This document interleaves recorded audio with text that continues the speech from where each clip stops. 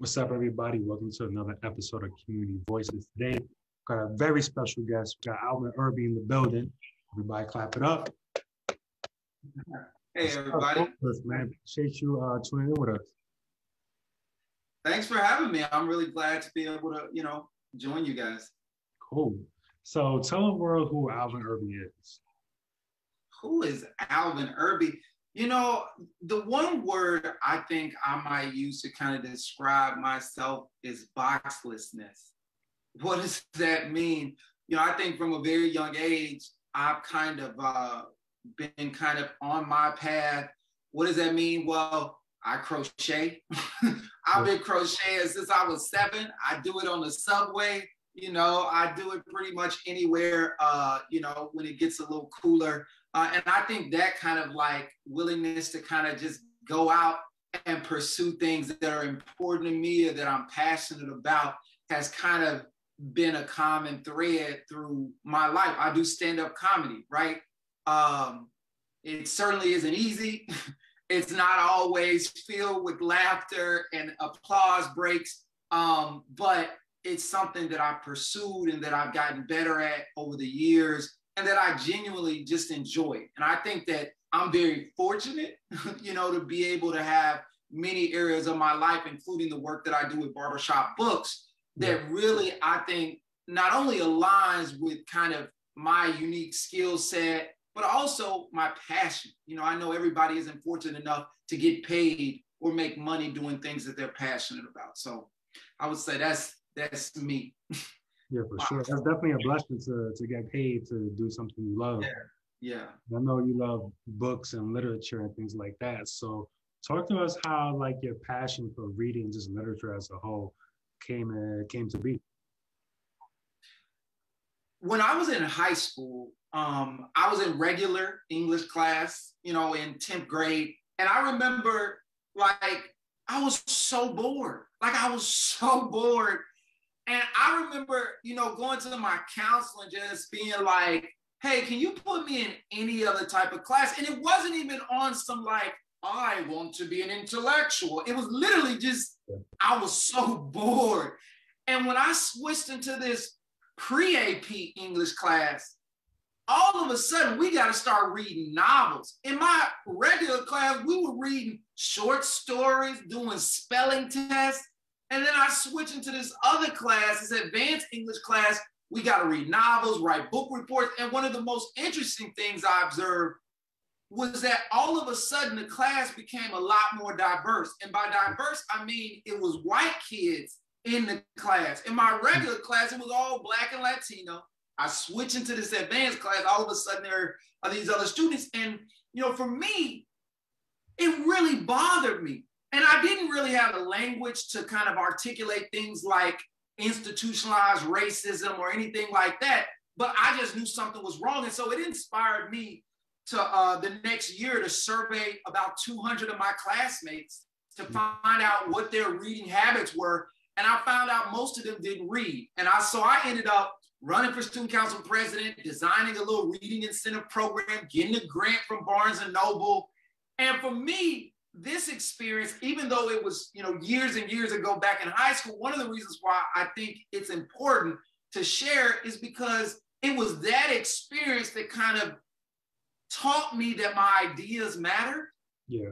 And not only did they matter, but that my ideas could actually inspire a high school English teacher who already has a lot of work to volunteer her time or his time to review entries for this program. So I would say that was kind of what led me on the path to kind of promoting literacy, even though I didn't think of myself as a literacy advocate at that time. For sure. So now at this time, you're more like a literacy advocate and you're teaching kids how to read and things of that nature. So what would you say is one of the greatest joys of being an educator? I think for me, it's witnessing those moments of discovery. Mm-hmm. When I was in grad school at Bank Street in this art class, I remember them talking to us about you want to, whenever you can, you want to give kids primary colors because when they have an opportunity to discover green versus you just giving them the color green, you know, it can really like spark their imagination. And I remember thinking, oh, that's an interesting idea. I never thought about giving a kid the color green could steal a discovery from a kid. But when I actually taught kindergarten and first grade, and I got a chance firsthand to witness kids go, oh, I made green. I was like, oh, snap. Like that's what they were talking about. So for me, the work that I do with reading, it's certainly about helping kids to become better readers, but it's also about helping them to discover things about themselves and what they like about the world or what they're interested in that hopefully will inspire a kind of lifelong love of reading and learning. For sure. And, you know, it's funny now, especially with COVID and things of that nature, how, you know, education is where everybody's learning from home, you know, Zoom calls, things of that nature, right? So talk to us about how important it is, especially since the kids don't have a controlled environment where they're going to school, you know, the classroom to learn. And since that isn't there for them in the moment, what can happen, especially since the kids aren't reading since they're in school now? And, you know, some studies show that some kids are falling behind when it comes to like reading levels and things like that. So what are some things parents could encourage their kids to do to make sure like they continue to read and maintain their reading levels? One of the things that I would say is modeling. So, you know, parents may have asked me, like, what can I do to help my kid read? And I'm like, well, you know, how often do they see you reading? And they're like, oh, no, I read to him sometimes. I'm like, no, not how often do you read to him? Like, how often does, you know, your child just see you reading? So that's one.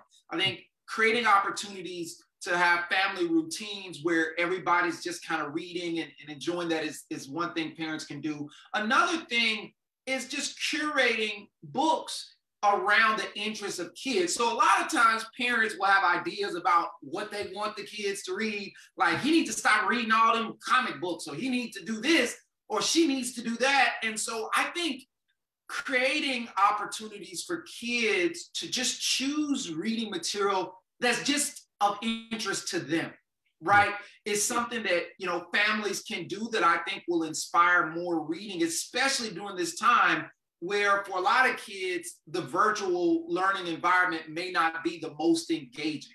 Yeah. So those are the two things I would say that parents can do that could make a difference, you know. Cool. And then another question for you. Remember, you just brought up how you were in your classroom, then it became more diverse when you went to the advanced placement, and that was like a more white class. So talk about like the importance of, you know, the Black and brown kids just in schools around the world in general, and the importance of reading at that level.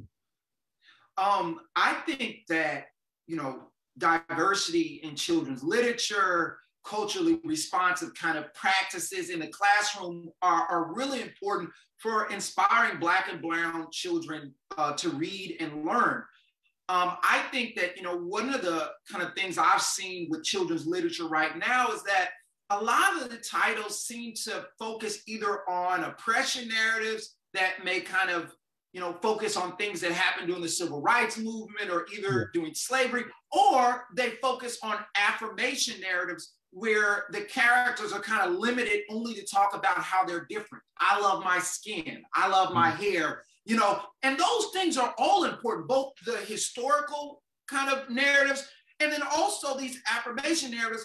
But I also think it's important just to recognize that those are not the only narratives, right? There are lots of little Black and brown children who may just want to read something about an adventure, right? That's not about how they're different, or that's not about something that may have happened long ago. And I just think it's important to create opportunities for children to read those types of books and to let them know that it's okay, that everything doesn't have to just be about things that happened in the past or how you're different, but that there's this whole world of stories out there for you.